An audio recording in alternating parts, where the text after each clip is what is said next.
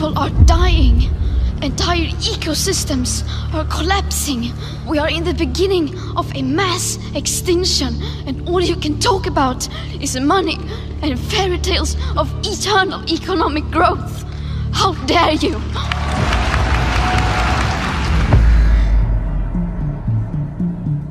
This is the story of how an eccentric environmental scare grew into a powerful global industry.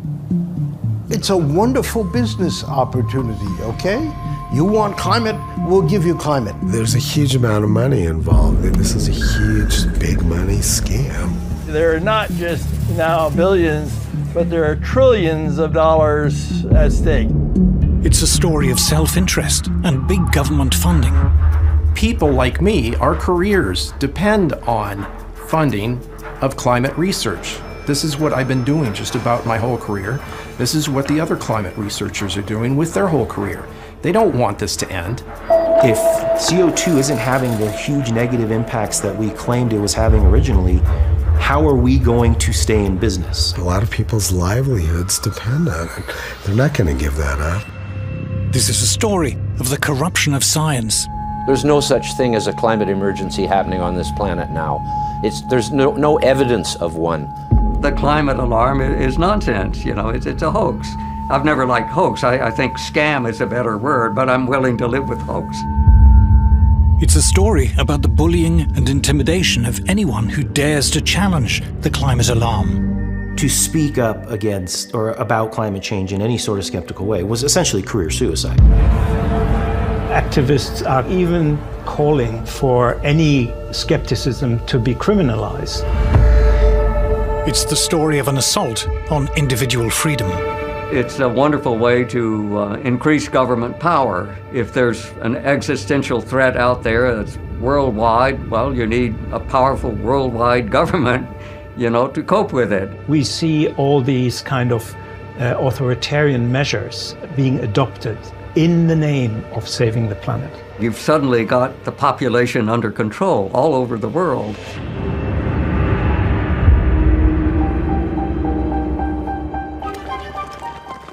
We called it industrial progress. Since the Industrial Revolution, the development of free market capitalist mass production has made ever more goods ever more affordable to ever larger numbers of people. Mass production marched hand in hand with mass consumption. In the modern age, ordinary people enjoy a level of prosperity never before achieved in human history. But all the while, we're told we were destroying the planet. Computers have calculated what is in store for us as we produce and consume ever more. The weather will get worse. The planet will boil. We greedy humans must accept limits on our lifestyle. Consume less, travel less. Those who deny the climate crisis are not just wrong, they're dangerous, spreading the poison of doubt among a gullible population. These deniers should be shunned and shamed and censored. For these climate deniers are flat earthers. They are anti-science. Teaching at New York University is one of these climate deniers. Professor Stephen Koonin is one of America's leading physicists. He was a science advisor to President Obama and both vice president and provost of Caltech, one of the most prestigious scientific institutes in the world. I teach climate science to my students at NYU, and I always tell them, check the data or the papers yourself. And they all come out of that course with their eyes wide open. Professor Koonin's best-selling book, Unsettled, argues that mainstream scientific studies, accepted by official agencies, do not support the notion that there is any kind of climate crisis at all. Of course, I've been called a denier. And my response is, tell me what I'm denying, because I'm quoting from you directly from the official UN scientific reports. Dick Lindzen also dismisses the claims of climate alarmists. He's one of the world's leading meteorologists, was professor of meteorology at both Harvard University and MIT, and has served on the UN's Intergovernmental Panel on Climate Change, or IPCC. Even the Intergovernmental Panel on Climate Change, if you go to their section of Working One, Group 1, which is the science, they don't support any of these claims. And I assure you, having served on it, it's biased, but you couldn't get any real scientists to agree some of the nonsense that's being promoted. Will Happer is also a denier and is another of America's leading physicists. He has been science advisor to 3 presidents and professor of physics at both Columbia and Princeton University. There's this mischievous idea that's promoted that scientific truth is determined by consensus. In real science, there are always arguments. No science is ever settled. It just is absurd when people say the science of climate is settled. It's not. There's no such thing as settled science, especially climate. Dr. John Clauser is one of the most respected scientists in the world. In 2022, he was awarded the Nobel Prize for Physics. The science that's being done is appallingly bad, in my opinion. There are a large number of scientists who are in violent disagreement. They refer to themselves as skeptics. Since I am no longer worried about losing funding or a job, whatever, I call myself a climate change denier. These very eminent and respected scientists, and others like them, are not flat earthers. They do not deny science. So what's the evidence that has caused them to dismiss the climate alarm as nonsense?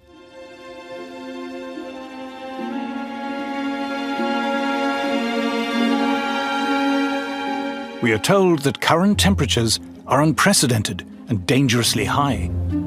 It's possible to check if this is true because we have evidence of Earth's climate history dating back hundreds, thousands, even millions of years. The desert of Judea by the Dead Sea. Professor Nir Shavi from the Racah Institute of Physics has come here looking for clues. Thousands of years ago, this place was underwater, and etched into the rocks are lines which, if you know how to read them, tell the story of Earth's climate history. And here's the climate. We're at the lake beds of what used to be Lake Lisan. It's a lake that existed until the end of the last ice age. Back then, the lake level was maybe 100 meters above where we're located. When we want to reconstruct climates of the past, we have to look for evidence, for clues. And when the lake existed, it had deposits. And by looking at these layers here, we can actually reconstruct how the climate has changed. Warmer water means more life, the accumulation of more shells and bones from sea creatures, and other changes that are reflected in the ancient layers of the lake bed. The lines act as a kind of thermometer, and this is just one way geologists can reconstruct past climate. In other places, we can go to stalagmite caves and see the annual rings that you have in the stalagmites, or we can drill cores from the bottom of the ocean and then look at layers there, or many other places. But here, I think this is one of the nicest places because you can actually see how the climate has changed. So when we look back in time, what do we find?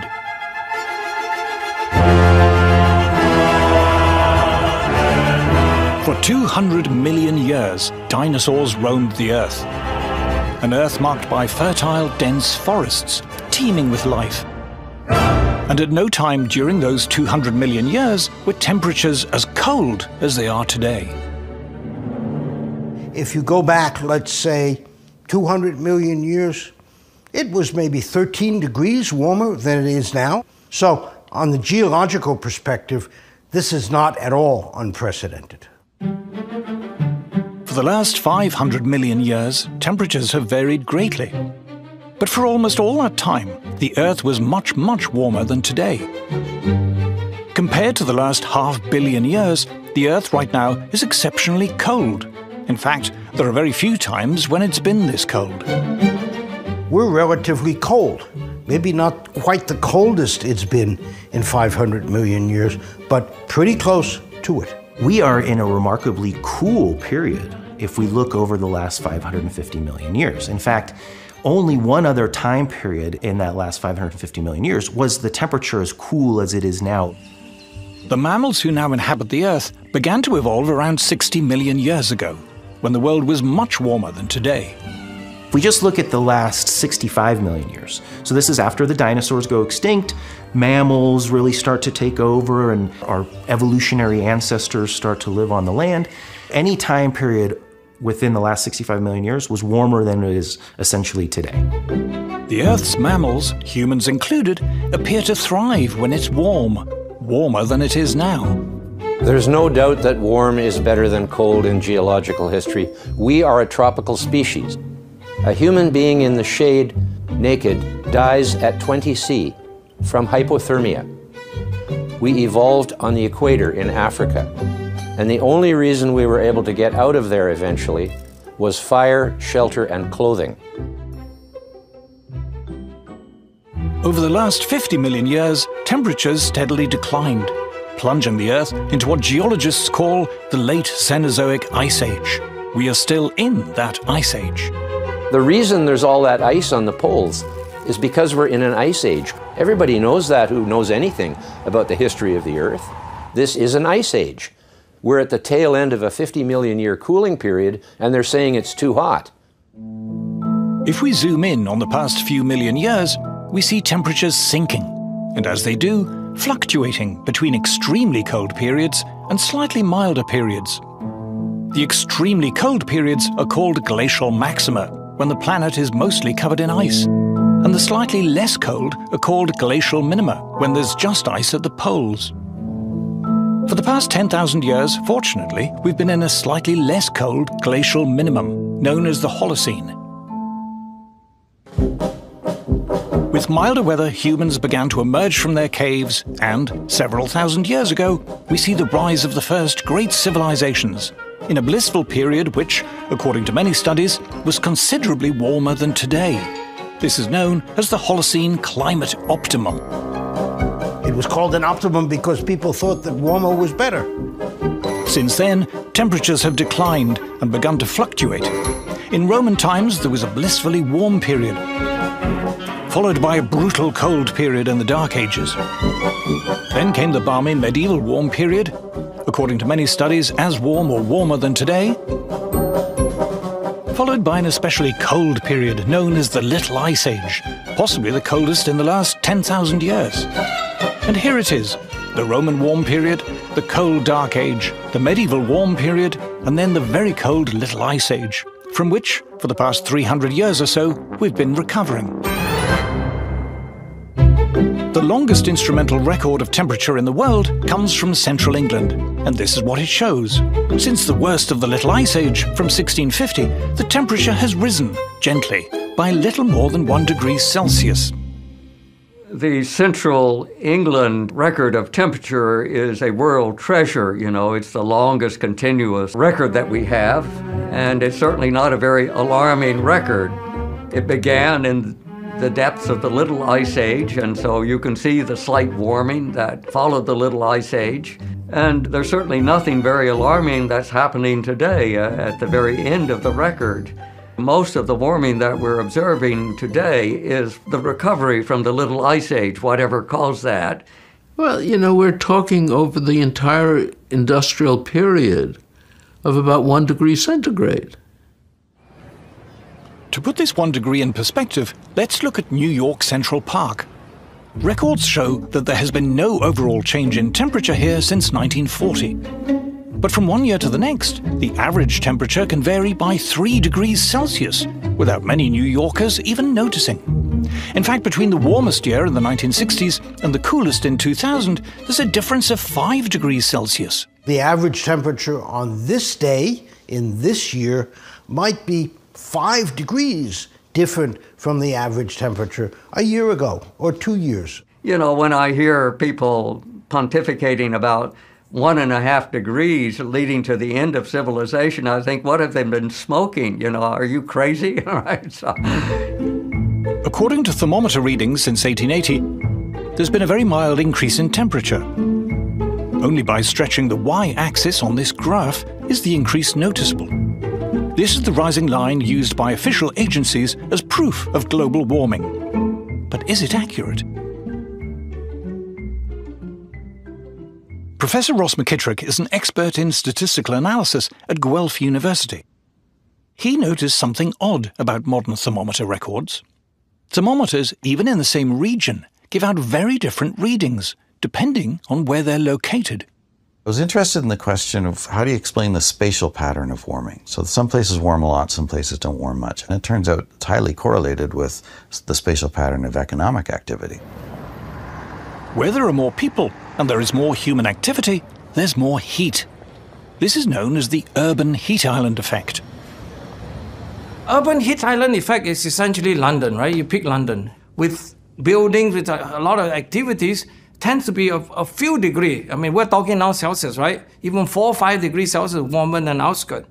This is a phenomenon of urbanization. These days, the obvious effect is actually concrete retaining heat. This can be illustrated with a satellite heat map of Paris. The center of Paris can be as much as 5 degrees Celsius warmer than the surrounding countryside. Paris, London, Beijing, Shanghai, you name it, New Delhi, all of them absolutely demonstrated the effects. So how has this affected the official temperature record? In the early part of the 20th century, it was normal to erect weather thermometers just outside towns, close enough to check every day, but away from the heat of urban life. But over the 20th century, those towns have expanded. Suburbs have spread. There are more roads, more cars. Thermometers which were once outside towns are now surrounded by shopping malls, offices, factories, and houses. These towns and all the locations where thermometers are located, on average, they've all grown in population, let's say since 1880. You've got buildings growing up around the thermometers, you've got parking lots, so you've got all of these non-climate influences which are affecting the temperatures, which raises questions about the quality of thermometer data for monitoring global warming. To correct for this corruption of the data, an obvious solution is to use only records from rural weather stations, which have been less affected by urban development. This has now been done by a team led by Dr. Willie Soon. We combine all the best rural stations, anything that we can correct for, we correct for, and we show if you just don't use this data set and use only rural, you get a very different kind of picture. According to rural temperature records, temperatures rose from the 1880s but peaked in the 1940s. Then there was a marked cooling until the 1970s. After that, temperatures recover, but are still today barely higher than they were in the 1940s. What we see is that basically you have a warming from the 1850s or so to 1930s and 40s and started to warm and then cool in a substantial way to the 70s, about 76 or so. Instead of a long-term systematic warming trend, it has a variability, multi-decadal, like every 50, 60 years or so, kind of a variation. It's not just rural thermometers that show little warming. Merchant ships and other naval vessels have been measuring the temperature of the sea since the 19th century. In red, we see the land temperature record since the 1860s, which has been inflated by urban thermometers. But in blue is the ocean temperature record. From around 1900, the two begin to diverge. Ocean records show far less warming in the 20th century, and the pattern more closely resembles the rural temperature record. Sea is not supposed to be, quote-unquote, contaminated by urban heat island effect. Am I right? Yes? So, when we compare the two records, within the range of uncertainty, this behavior actually fits. Scientists have also studied temperature change by looking at tree rings, which again shows very little warming.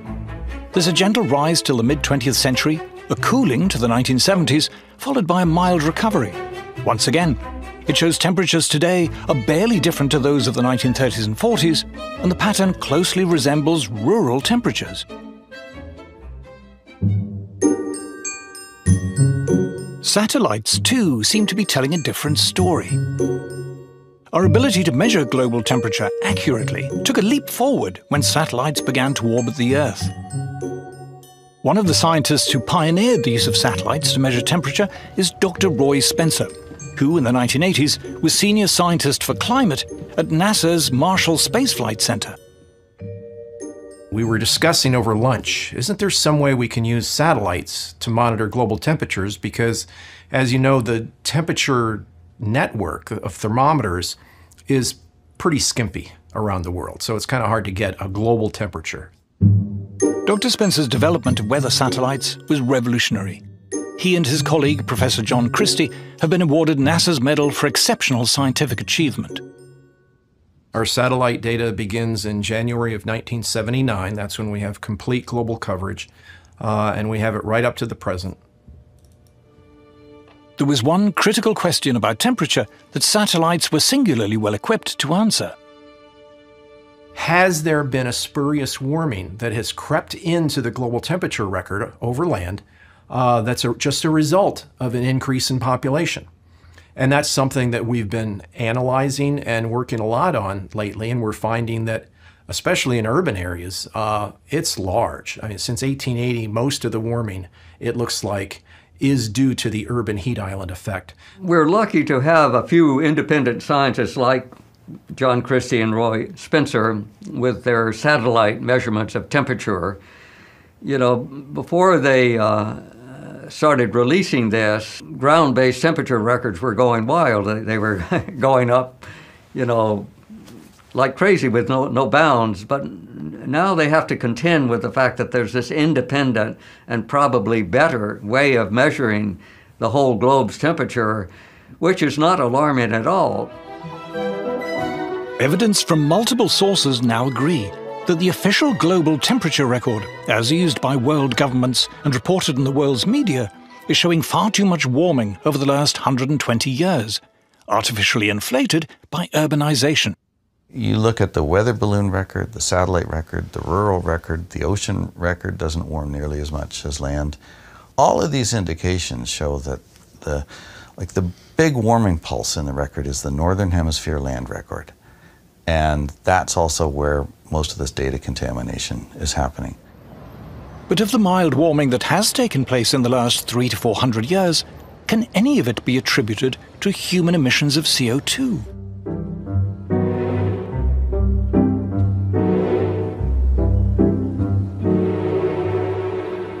Professor Henrik Svensmark is visiting the Hebrew University of Jerusalem and taking a stroll in the Evolution Garden, dedicated to preserving the oldest surviving plant species on Earth. These plants aren't just pleasing on the eye. They can also tell us about levels of CO2 in the atmosphere in Earth's geological past. What we have here is a ginkgo tree, and it's actually a living fossil in the sense that this type of tree first appeared about 270 million years ago. On the underside of the leaf, there are what we call stomata, the cells where they can uptake CO2. So they're actually measuring how much CO2 is in the air, and then they adjust the number of these stomata to how much CO2 there is. And by looking at fossils and measuring how many there are at a different time, it says something about what was the level of CO2 back in time. So when we look back in time, what do we find? Over almost all of the last 500 million years, the level of CO2 in the atmosphere has been far, far higher than it is now. Even with modern industry's contribution to CO2 levels, by geological standards, the level of atmospheric CO2 today is close to being as low as it has ever been. At present, we have about 400 parts per million. 50 million years ago, it might have been 2,000 parts per million. So a much, much higher concentration of CO2. I think current estimates of global CO2 is 423 or so parts per million today. If we look through the Phanerozoic, the last 550 million years, we would see CO2 on the order of 7,000 parts per million. CO2 is plant food, and the result of much higher levels of atmospheric CO2 in the past was a much, much greener world. Periods of elevated CO2 tend to be time periods of a huge biodiversity on the planet. In fact, we're in a CO2 famine if we look over the last 550 million years. At the depths of the most recent glacial maximum, the amount of CO2 in the atmosphere sank so low, all life on Earth came close to extinction. They say CO2 is higher than it's been for 100,000 years, but what they don't tell you in that period they're talking about is that CO2 sank so low that all life on Earth nearly died. 20,000 years ago, CO2 is at the lowest level it has ever been in the history of the Earth, 180 parts per million. If it had gone down another 30 parts per million, we'd all be dead. There is a low point of CO2 where photosynthesis becomes so inefficient that plant life would die. Then everything else starts to perish after that. During the last glacial maximum, there's good evidence that in many parts of the world there was plant starvation from not enough CO2. So we should be very grateful that CO2 levels are beginning to go back up. We're still far from the historical norms, which would be several thousand parts per million. There's not enough fossil fuel to get there, but at least we're making a start. But has the small recent increase in CO2 affected the temperature? We would now show you a picture of CO2, but we can't, because it's invisible. CO2 makes up a tiny fraction of the gases in the atmosphere, just 0.04%. It is just one of 25 different greenhouse gases, which, taken as a whole, form only one part of Earth's complex climate system. So what evidence is there that this trace gas is having any noticeable impact on the climate? If it were true that higher levels of CO2 caused higher temperatures, we should be able to see that in Earth's climate history. Here, scientists are drilling into ancient ice cores. These cores tell us both about past temperatures and CO2 levels. Scientists have indeed found a link between temperature and CO2. The trouble is, it's the wrong way round. So it's true over the last few million years of the ice age that we're in now that CO2 and temperature are correlated, but if CO2 is the driver, it has to change first, and the temperature has to change second. In fact, when you start to look at the data very specifically, you see the exact reverse. Temperature starts to rise first, and then on the order of a century to a few centuries later, we start to see a rise in CO2. It's long been known that the temperature actually moves first. So temperature goes up, CO2 goes up after that. Temperature goes down, CO2 goes down. Ice ages start when carbon dioxide is at its maximum, and ice ages end when carbon dioxide is at its minimum, which is the exact opposite of what would occur if carbon dioxide was controlling the temperature. The question of whether CO2 drives the climate is easily resolved. You can look back in time over hundreds of millions of years. CO2 levels have changed radically many times. Did this cause temperature change? No, absolutely not. CO2 has never driven temperature changes in the past, never. Nor is it clear in recent times that CO2 is having any effect on temperature. Here we see industrial output of CO2 since 1750. From the mid-19th century to the mid-20th century, there was only a slight increase. It's not until the 1940s that industrial production of CO2 begins to take off. But this doesn't match the temperature record. According to rural thermometers, most of the warming in the past 200 years occurred before the 1940s, and have barely changed since then. One of the embarrassments that IPCC doesn't like to talk about was that the 1930s, when human influences were much smaller, were particularly warm. That's the puzzle, that the first early part where we have such a sharp warming from the 1900s to 1930s and 1940s, CO2 could never cause the temperature rise. But the 1930s and early 40s were so hot is puzzling. More puzzling still is what happened next.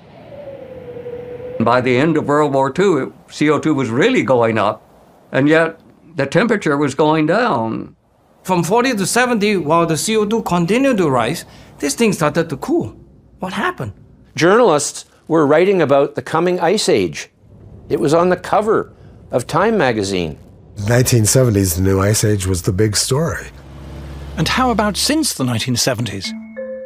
According to computer climate models, over the past half-century, rising CO2 should have led to this increase in temperature. But according to multiple satellite and balloon measurements, what actually happened was this. Well, what we found from the satellite data is that the global atmosphere is not warming up as fast as the climate models say it should be. There's a couple dozen climate models now that have been worked on for decades. Billions of dollars, tens of billions of dollars have been invested in these climate modeling efforts. And we find that generally speaking, virtually all of the climate models produce too much warming over this period since 1979 up to the present. Now, even if we say the surface thermometers are correct, they still don't produce as much warming as most of the climate models say there should have been, let's say, in the last 50 years. The models, individually and even collectively, when you average over all of them in so-called ensembles, they don't get it right. You can already see that the main support of the climate alarm movement, which are these enormous computer models, they're clearly wrong. They don't agree with what we observe. They're all running much too hot. They don't get the geographical distribution of temperatures anywhere close. They don't get El Nino, La Nina cycles. They're just nonsense. All climate models are based on the assumption that CO2 drives temperature change. But actual observations and historical evidence clearly suggest that it doesn't. Yes, I assert that there is no connection whatsoever between CO2 and climate change. That's all a crock of crap, in my opinion. There is no truth to the idea that the Earth is warmer now than it has been in the past. It's a lie. There is no truth that CO2 is higher than it should be. That is a lie. Earth's climate has changed many times over the course of its long history and will continue to change without any help from us. Climate always changes, Who denies climate change? It's always changing. But if CO2 doesn't drive climate change, what does?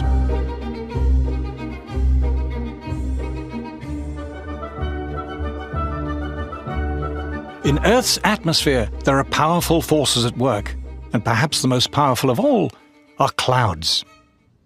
CO2 is quite unimportant in controlling the Earth's climate. What is important is clouds. Clouds don't absorb any energy at all. They simply reflect all of the sunlight back out into space. Big, bright, white clouds. If you look at the Earth, you see lots and lots of them, and they vary dramatically from one day to the next. That is hundreds of times more powerful than the trivial effects of CO2. But what controls the number and density of clouds on Earth? Professor Henrik Svensmark from the Danish National Space Institute is in Jerusalem with the astrophysicist Nir Shaviv. Together they've been exploring cloud variation and its effect on climate. And strangely, they've found a link between clouds and exploding supernovae far off in our galaxy. When we have big stars, they don't live very long. Relatively only maybe a few million years, up to 40 million years. But they end their life in a huge explosion, which we call the supernova. An exploding supernova sends out vast quantities of debris, tiny charged subatomic particles known as cosmic rays, traveling almost at the speed of light. And as they hit Earth, they develop into seeds which attract water vapor and form clouds. Professor Shaviv noticed that the amount of cloud cover on Earth is related to our journey round the Milky Way. As our solar system orbits the galaxy over millions of years, it passes through the galaxy's spiral arms, dense clusters of stars. As it does, we are exposed to more or less cloud-forming cosmic rays, and this corresponds to historic temperature changes on Earth. The really mind-boggling thing is that using geology, you can reconstruct the climate on Earth over the past billion years, and you can reconstruct our galactic journey, and both tell the same story. But what about temperature change on shorter timescales? The Sun, our source of heat and light, a seething mass of gigantic magnetic storms, which vary in strength and number over time, and which affect Earth directly and indirectly. When it is very active, the Sun sends giant gusts of solar wind through the solar system. The solar wind warms us indirectly by acting as a barrier, limiting the number of cloud-forming cosmic rays reaching Earth. So from the sun, we have the solar wind. It carries the sun's magnetic field out to a large distance, and it works like a shield against cosmic rays. When the sun is more active, you have a stronger solar wind, you have less cosmic rays reaching the inner solar system and reaching the atmosphere, and the clouds which are then formed are less white. They reflect less of the sunlight, which means that it's going to be warmer here on Earth. Here is a proxy reconstruction of ocean temperatures over thousands of years. And here is one of solar activity over the same period. What is causing the ocean temperature to change is clearly variations in solar activity. Because IPCC is determined to go on a narrative that only CO2 can drive the climate system, they turn off the sun essentially, right? Because the sun is just a background thing for them, that it doesn't do anything. Astrophysicist Willie Soon decided to look again at the rural temperature record for the past 150 years. Then he looked at a record of changes in solar activity over the same period. To Dr. Soon, it was obvious that it was the sun, not CO2, that was driving temperature. As of 2023, IPCC says is that the sun have absolutely zero chance to explain the changes of the climate system on a broad scale, let's say global warming or northern hemisphere. We say no. We can easily demonstrate the sun can explain all of it. There's zero for the CO2, 100% for the sun. How's that? Why are these and other studies never reported in the mainstream media? And if climate change is natural, what are we to make of the alleged terrifying increase in extreme weather events? Of the heat waves and hurricanes, of forest fires, droughts and the rest?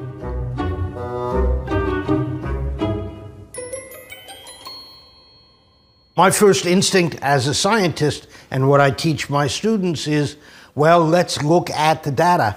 And when you do that, you discover, as you can read in the IPCC reports themselves, that it's pretty hard to find trends in extreme events, much less attribute them to human influences. You've now had decades of putting the idea in people's heads that any time the weather's bad, it's climate change and greenhouse gases. So I think people at this point can't help themselves. If you have a heat wave, immediately everybody's thinking, oh, what have we done to the weather?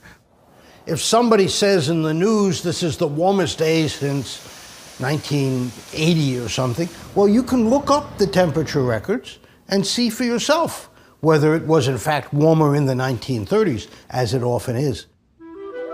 US temperature records are the best in the world. And here is the official US government record of heat waves in the US over the past century. It shows very clearly that the 1930s were far more prone to heat waves than we are today. Not only were there more heat waves in the 1930s, the heat waves then were much hotter than those of today. Likewise, official figures show that the number of hot days in the US has markedly declined. The United States was much hotter in the 1930s. North Dakota reached 121 degrees. South Dakota was 120 degrees. Wisconsin was 114 degrees. These sort of temperatures are just completely out of range of anything people experience now. A common mistake is to suppose that higher average temperature will mean more hot weather. But this isn't true. Here again is the Central England temperature record, the longest instrumental temperature record in the world. Summer temperatures over the past 300 to 400 years, since the end of the Little Ice Age, have barely changed at all. It is winter temperatures that have been slightly rising. The Earth's climate has not been getting hotter, it's been getting milder. That's certainly being observed all over the world. If you look at temperature records, high temperatures are almost unchanged. But cold temperatures at night or during the winter are going up a little bit. Not very much, but you can measure it. When the average goes up, it's really more due to the coldest temperatures getting warmer. So the temperatures getting milder rather than getting hotter. What about the increasing number of wildfires we're often told about? If you look at the actual number of forest fires from satellite observations, the actual number is going down. Here is an estimate of global wildfires since 1900. It shows a clear decline. And here is a record of areas affected by wildfires in the US. It shows that wildfires were far, far worse in the 1930s. From 1930s and 1920s, when you have data, the thing was huge. 5 to 10 times bigger than the current level. How about hurricanes? The US has by far the best record of hurricane activity in the world. Over the past 120 years, there is no overall change. In fact, the trend is slightly down. When you look at the data for hurricanes, technically tropical cyclones, you see that there is no long-term trend. How about the rest of the world? Here is a chart of global hurricane activity over the past 40 years. Hurricanes have been around forever. You know, we've got good proxy records of hurricanes, and there's been no change in their frequency. Even the IPCC admits that. How about melting ice caps and drought? Here's a satellite record of temperature in Antarctica since the late 1970s. It shows no increase whatsoever. And here is a record of global drought since 1950. There is no observable increase at all. Polar bears are meant to be going extinct, but studies suggest their numbers are growing. The Great Barrier Reef, too, has recently reached record levels. There's no such thing as a climate emergency happening on this planet now. There's no evidence of one. Yeah, the extreme weather event story is just absurd. There's no basis to it at all. It's just based on propaganda. The actual data shows the opposite. I've shown you the official data, the official science. Tell me what I'm denying. The climate alarm is nonsense. You know, it's a hoax. I've never liked hoax. I think scam is a better word, but I'm willing to live with hoax. But why are we told, again and again, that man-made climate chaos is an undisputed scientific fact, beyond question, beyond doubt? To answer this, we must examine the so-called consensus on climate change. Thank you very much. Until the 1980s, global warming was little more than an eccentric scare story put about by radical environmentalists. But then the cause was picked up by an ambitious young senator, Al Gore, who would soon become vice president. $1 billion a year of public money was made available for research into climate change. This quickly rose to $2 billion. Up to that level. Academic researchers in various disciplines began to apply for this climate funding. If you want to qualify for money that's labeled climate, well, you take whatever you're doing and you add a little bit of climate speak to it, and away you go. You're dealing with the sexual habits of cockroaches. You'll add, and the impact of climate. So all I have to do is add a little wrinkle to my grant application to explain how, well, I'm worried that climate change will mean the death of all the maple trees. And so right away you qualify for funding. Academics of every kind lined up for climate funding. Climate became an exciting new area of interest for sociologists, biologists, professors of English literature, lecturers in gender studies, and many more.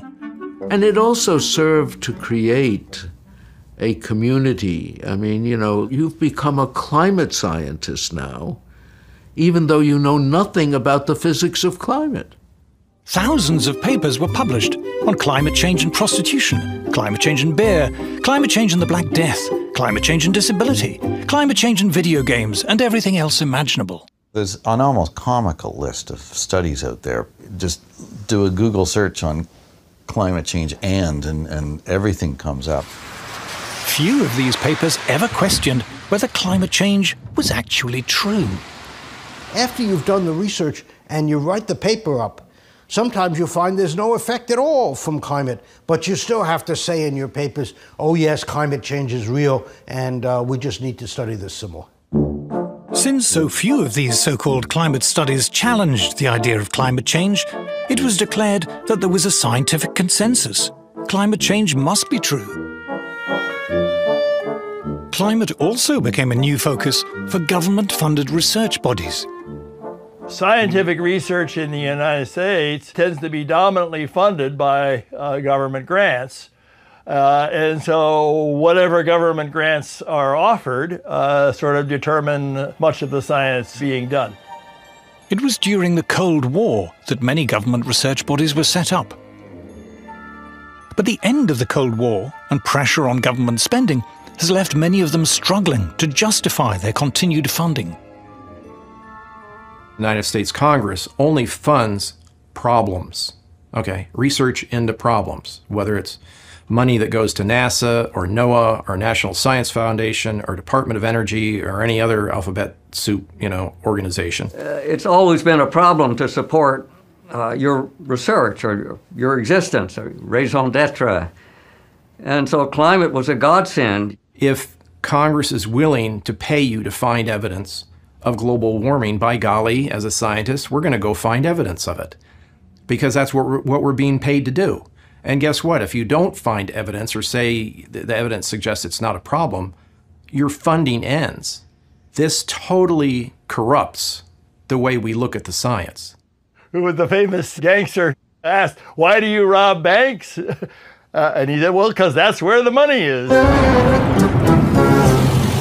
The climate alarm brought funds, and the bigger the supposed threat, the more funds seemed to flow. The publicly funded science establishment now had a direct financial interest in playing up the alarm.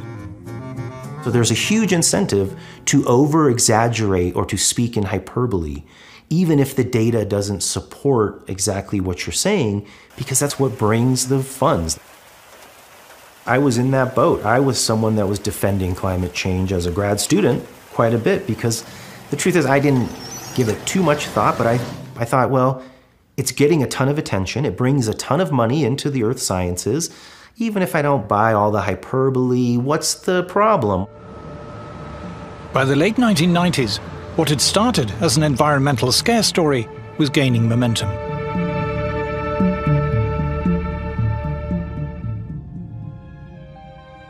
Western governments and their senior civil servants were more than willing to address the climate problem. Green taxes were levied, green regulation expanded, and this in turn generated more climate-related jobs and activity.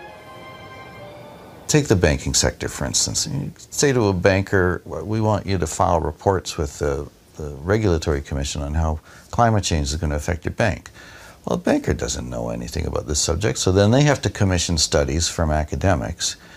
And of course, the academics are happy to come and tell them, well, it's going to be terrible for your bank. It's going to cause all kinds of problems, and you need to give us money to research this. Green subsidies and regulation meant there was now money to be made in climate. Renewables firms sprouted. Consultancy firms offered advice on what they called sustainability and climate compliance. It's a wonderful business opportunity, okay? You want climate, we'll give you climate. The renewables industry alone now turns over $1 trillion a year, and that's expected to double in the next few years. What used to be a cottage industry is now blossomed to become a major part of the world economy. The growth of this climate industry has seen an explosion of highly paid green jobs. Chief sustainability officers, carbon offset advisors, ESG consultants, climate compliance lawyers, and countless others. Students started to come into our departments as earth science departments with a focus on climate. That never happened before. But they started to look at their career prospects, and they were smart, and they were looking at who's hiring. And the fact of the matter is that everything in the hiring pool had climate somewhere attached to the name. I started a few years ago seeing programs like a master's degree in climate finance. And I just went, what on earth is climate? I understand what a master's degree in finance is. Well, now you need a university that's going to teach this program. You need professors of climate finance. Every single school or university or business will have a climate officer or climate officers and a climate program. And you look at any of these institutions or businesses, you will find they all are signed up to it, and anyone who hasn't signed up will come under pressure. At the last gathering of the publicly funded UN's IPCC, 70,000 delegates flew in from around the world. Government bureaucrats, green NGOs, carbon sequestration consultants, environmental journalists, heads of renewables companies. But this is just the tip of the iceberg. Many hundreds of thousands of jobs worldwide now depend on the climate crisis. You start building this enormous population whose job is to manage the crisis, and also explicitly to make sure that people are alarmed about the crisis, because this whole industry depends on the existence of the crisis. But therein lies the one great threat to this multi-trillion-dollar industry. All the jobs, all of the funding are totally dependent on there being a climate crisis. If CO2 isn't having the huge negative impacts that we claimed it was having originally, how are we going to stay in business? How do we justify our existence if climate change isn't this existential threat that we claimed it was over the last 4 decades or so? People like me, our careers depend on funding of climate research. This is what I've been doing just about my whole career. This is what the other climate researchers are doing with their whole career. They don't want this to end. If NASA said global warming's not a problem, where does their funding disappears, right? So they can't say that. I mean, you've got the United Nations Intergovernmental Panel for Climate Change. If they said the climate isn't changing, they'd have no reason to exist. The IPCC has a self-preservation instinct to show that climate change is an existential threat. Otherwise, there's no reason for them to be collecting the money and doing the work in the first place. There are not just now billions, but there are trillions of dollars at stake. There's a huge amount of money involved. This is a huge, big money scam. A lot of people's livelihoods depend on it. They're not going to give that up. If suddenly the notion becomes apparent that this is not such a problem, you're going to see that as an existential threat. Scientists who studied the natural causes of climate change began to be viewed with suspicion, as 2 Harvard astrophysicists discovered. How much does the sun change, and how does it change, and why does it change?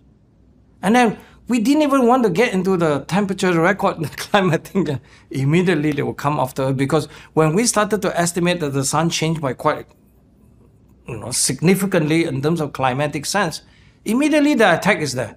Because it's not following the narrative, because they need the CO2 to be the only one, the only dominant player. When you tried to say, well, gee, we're just looking for the background of natural variability, the response would be, we can't have natural changes as an effect. It has to be human caused. And some of that was directly stated, but most of it was indirect. Your funding for this kind of project will be dropped. This kind of project doesn't go anywhere.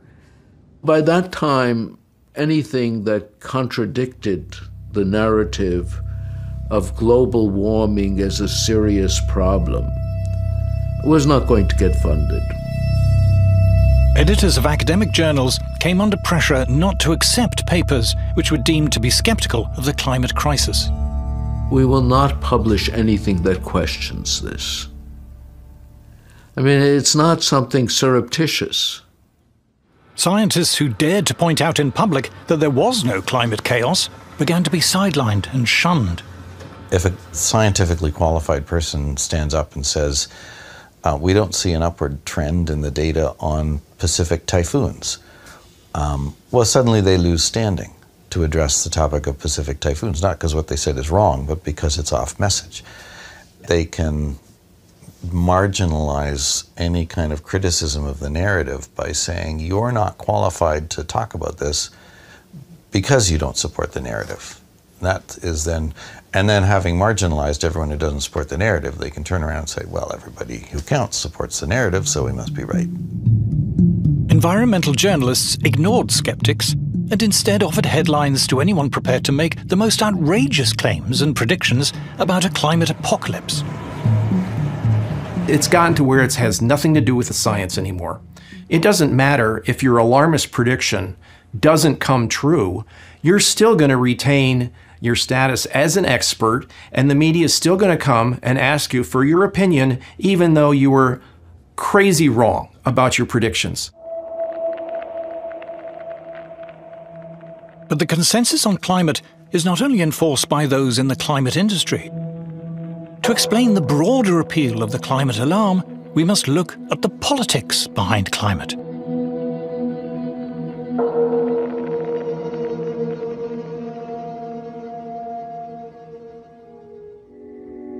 From the start, the climate scare was political. It came from the environmental movement, the sworn enemy of free market industrial capitalism. Finally, we've got them.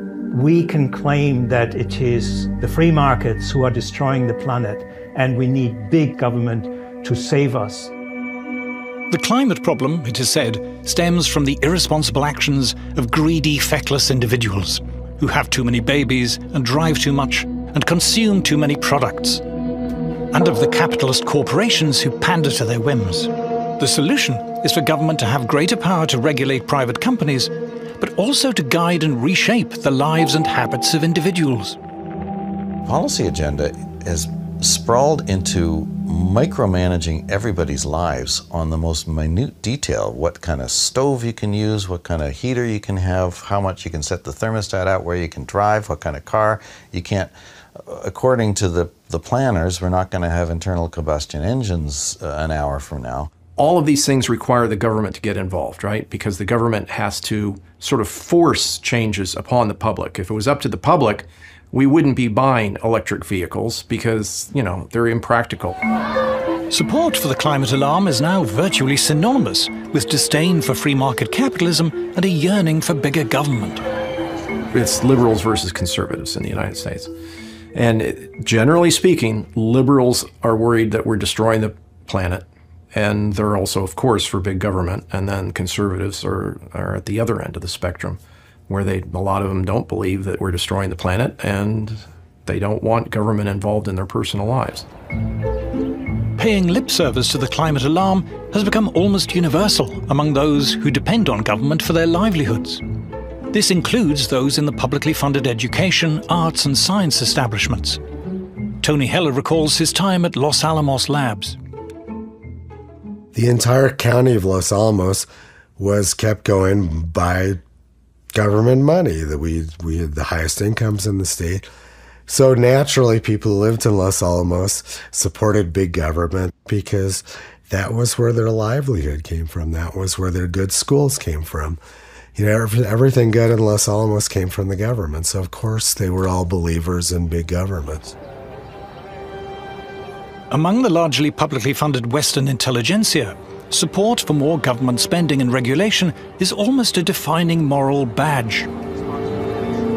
In these circles, to question the climate alarm is socially unacceptable. To be a climate skeptic is taboo.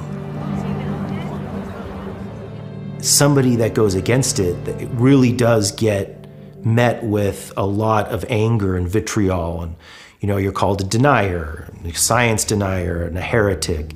Your colleagues won't engage with you anymore. You don't get invited to conferences. Your students may desert you. This is all really terrible. Professors Henrik Svensmark and Nir Shaviv describe what happened when they published their results on the climatic effects of solar activity. It was like all hell had broken loose because of this work. I had no idea that things would escalate as they did, and it completely changed my life. Once we said that, people didn't like hearing it, and we became a persona non grata. I mean, I have so many instances of people doing really nasty things. When I applied for a job, a group of scientists write to the university, say they shouldn't hire me. And that's a typical story, unfortunately. If you don't agree with a standard polemic, you become an outcast. You're shunned, as if you have leprosy. For Professor Sally Baliunas, the personal attacks became too much. I retired early. And my family said I should have retired even sooner, years sooner. So they noticed the toll, took a toll on them and me. Dr. Matthew Wailicki was an assistant professor of geology at the University of Alabama when he decided to speak out about the climate scare. As a result of the backlash, he has decided to leave teaching. To speak up about climate change in any sort of skeptical way was essentially career suicide, absolutely.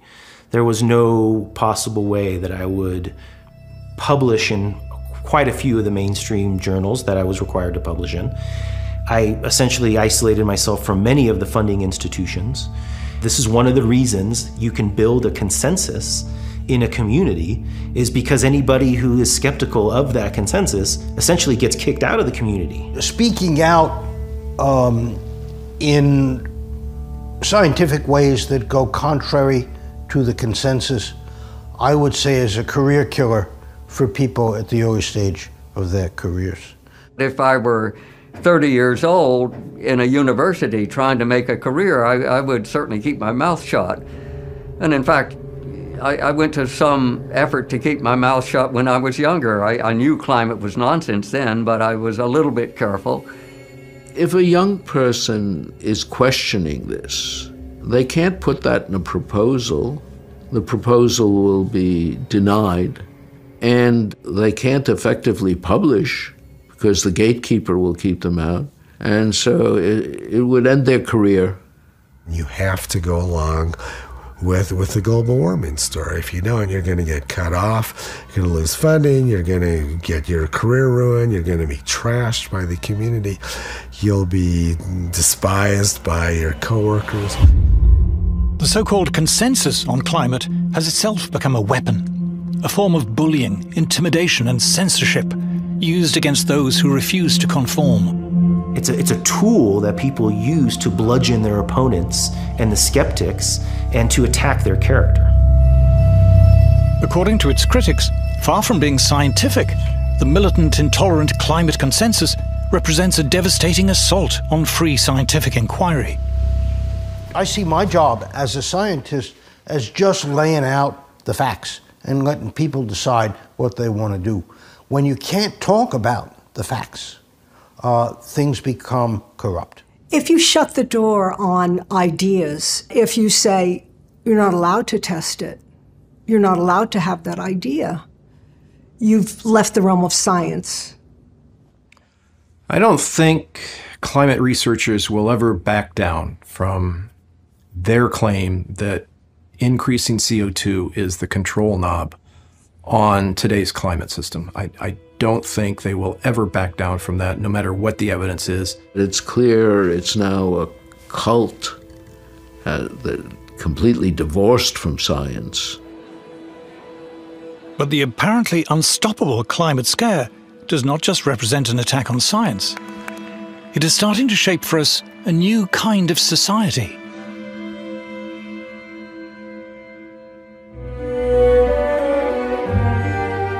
Environmentalists like to pose as anti-establishment, but their demands are well received and piously echoed by King Charles and the Archbishop of Canterbury, the BBC, the UN, the EU, by heads of government, the World Bank and World Economic Forum. In fact, by the entire state-funded ruling establishment. Global warming is like the perfect problem that government can get involved in to grow the influence of government. It's a wonderful way to increase government power. And if there's an existential threat out there that's worldwide, well, you need a powerful worldwide government, to cope with it. If you're a climate activist, you're actually facilitating a huge validation of the government running our lives. Many environmentalists, most environmentalists, all environmentalists who consider themselves to be radical, progressive alternatives are in fact simply reinforcing the mantras and the mainstream arguments of the entire establishment. The demands on the government mean that the government suddenly gains the authority to interfere into every nook and cranny of our lives and how we live.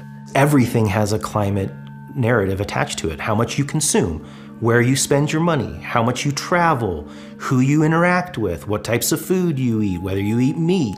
Everything has some sort of aspect that can be controlled with a climate lens. Suppose 20 years ago somebody had hatched the idea that I would really like to ban cheap energy. I'd really like to control everybody's appliance purchases. I'd really like to tell everybody where they can go. And basically, I'd like to have dictatorial control over everything.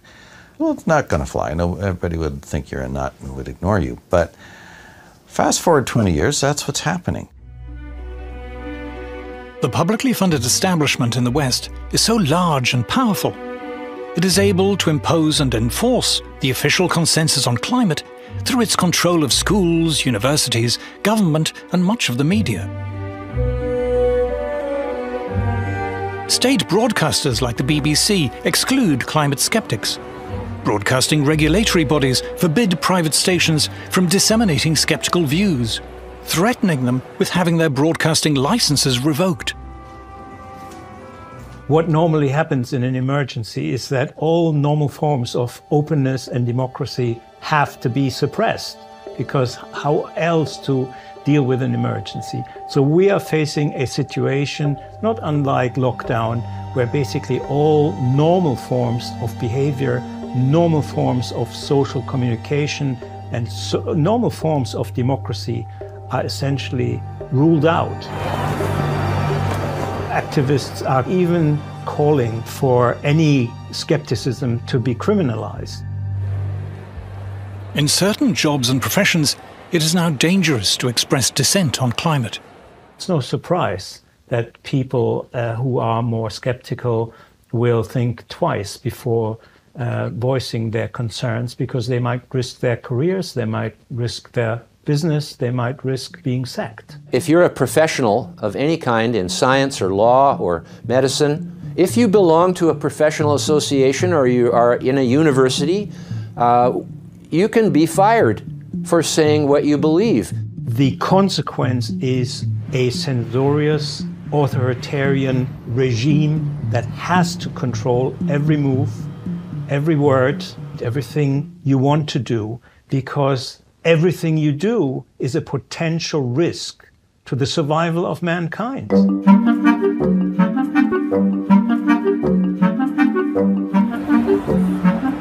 Climate protesters condemn capitalism, but at their anti-capitalist rallies, it's hard to spot anyone who looks like a worker, like a docker or crane driver or steel worker or a beautician or a trucker.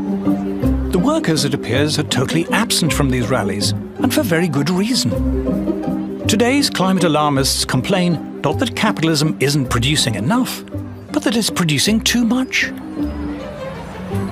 The modern capitalist system has led to prosperity. More and more people have more and more things. The modern anti-capitalism of the present time is a critique of capitalism that it gives us too much.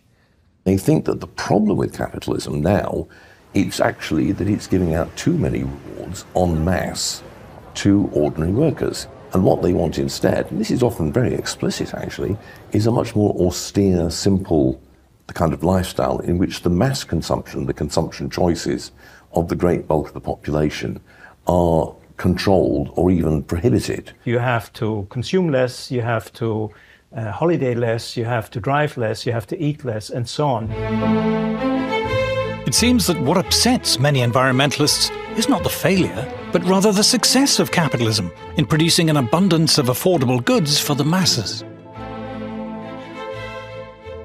Ordinary working people, for once, we've arrived at a point in history, in the Western world at least, where mass manufacture has allowed them cheap clothes, cheap food, cheap furniture. Therefore, you get a clash when affluent environmentalists express their disdain for mass consumption. People going on those big, huge cruise ships, it's like thousands of them. It's like, what are they doing? Oh my God, there's all those cruise ships, like ruining Venice, you know, ruining all our beautiful... We own them, don't we? They're not... What are they going there for? What you have here is a classic example of class hypocrisy and self-interest masquerading as public-spirited concern. You could take these kind of green socialists much more seriously if they lived off-grid, they cut their own consumption down to the minimum, they never flew. Instead, you get constant talk about how human consumption is destroying the planet, but the people making all this talk show absolutely no signs of reducing their own. What environmentalists call degrowth is being achieved by the trashing of our conventional energy and transport systems, and the forced introduction of expensive and unreliable alternatives. Already this is having the desired effect on industrial manufacturing, which is straining under the burden of punitive green taxes and regulation and higher energy prices. The people behind the climate alarm couldn't give a damn about manufacturing. They have nothing to do with it. They don't know people who work in manufacturing whose jobs and lives depend on it. They're not excited by industry or industrial progress. They explicitly want to shut it down.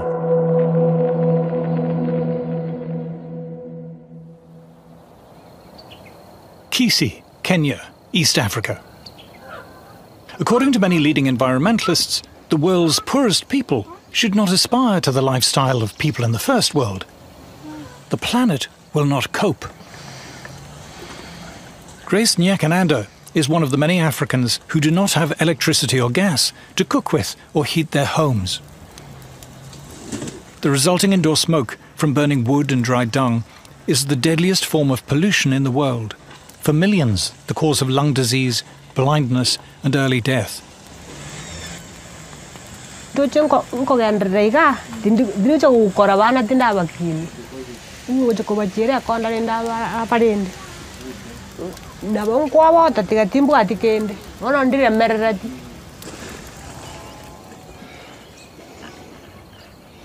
It's not just cheap, reliable electricity that Africa needs.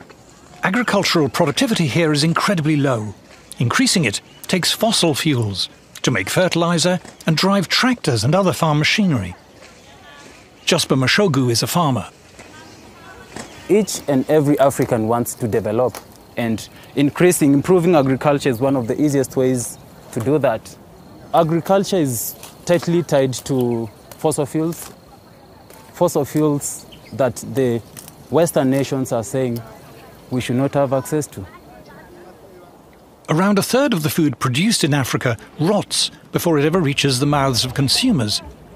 To prevent this terrible waste, Africa needs plastic packaging, refrigerated lorries, and good roads. All are opposed by Western environmentalists. All come with industrial development. All rely on affordable fossil fuel energy. Diarrhea from drinking dirty water still kills hundreds of thousands of African children. But clean water requires large industrial water purification plants and a modern water supply network. And this will come only with cheap energy. I think it's pretty obvious that the West has got what it has because of fossil fuels. When people say Africa doesn't need fossil fuels, I wonder. I don't think they want what's best for us. They don't want us to develop, and that means we continue being starving. We continue being poor. Most people don't know what climate change is. They don't care. They want food on their table. They want to beat poverty. They want to beat hunger. They need money to better their lives. They want to flourish. That's just it. When they use the word sustainable development, they're talking about no development. Exactly. I mean, the point is that, to develop sustainably means not to use too much energy, not to use too much carbon, net zero, the idea that you mustn't use too many resources, the fact you mustn't produce enough consumer goods because consumption is bad. So ultimately, the idea of development is out the window. The Greens think the Africans should never use their resources the way the Europeans or the Americans or the Canadians or the Australians have used theirs. They are also in favor of punitive taxes, border taxes on any African country that wants to export their goods to Europe if they do use their resources. So that sums up the ethical ruthlessness and depravity of the green agenda. But climate alarmists have a problem. Many countries in Africa and across Asia are simply ignoring the environmentalist demands of Western governments and international agencies. Communist China is estimated to be building an average of 2 new coal power plants a week. China now uses more coal than the rest of the world combined. Which is one of the reasons why this whole climate agenda is falling apart, because the rest of the world is not cutting emissions, is not moving to renewables. In the West, too, for many people, climate alarmism is wearing thin. Ordinary people are not stupid. They have seen one ridiculous claim after another fail over and over. What this does is leave people with a profound and justified cynicism about what the scientific establishment says and about what the government says. To fix the climate crisis, we're told, we must give up our cars. We must pay more for fuel, heating, clothes, food, fly less, limit where we go. This attack on mass travel, mass tourism, mass consumption holds little appeal to the masses. People have started to realise it's going to cost them a lot of money to simply live the lives that they weren't leading, that they want to lead. And as soon as that started to happen, I could see people in the United Kingdom who had previously been indifferent to environmentalism suddenly think, how dare they do that, right? How dare they try and take away what we consider to be not luxuries, but necessities. The whole policy of sustainability is about restraint. It's about restriction, it's about doing less. And that, obviously, for most people is anathema to their everyday needs. The fact that there is actually an ideological movement of people who think that cheap mass production of whether it's houses or anything else is a problem. I mean, for God's sake, no wonder people become disdainful of the kind of middle-class outlook of environmentalism. But that is literally what people say. How can we stop people buying cheap things in shops? When climate protesters climbed onto an underground train in London's East End, they were not cheered on by working commuters. They were hurled abuse, pelted, angrily dragged off the train, and received rough treatment on the platform. If you were to go into a pub frequented mainly by what the Americans call blue-collar workers, you will find that being sceptical about climate change policy is not going to get you thrown out. Quite the contrary, somebody will probably buy you a drink. They can tell that behind all the talk about climate emergency, climate crisis, what there actually is an animus and a hostility towards them, their lifestyle, their beliefs, and a desire to change it by force if necessary. Punitive and restrictive policies, carried out both in the name of climate change and COVID, have sparked protests in Britain, Canada, and other Western countries. Anti-establishment politicians and movements are gaining support. What they underestimated was the fury that this would meet with ordinary people who just say, you can't do this, so you suddenly get this new movement. Many working people are not merely sceptical, but positively angry about the climate alarm and all that flows from it. There is a suspicion, or perhaps realization, that climate change is an invented scare, driven by self-interest and snobbery, cynically promoted by a parasitic, publicly funded establishment hungry for ever more money and power. An assault on the freedom and prosperity of the rest of us.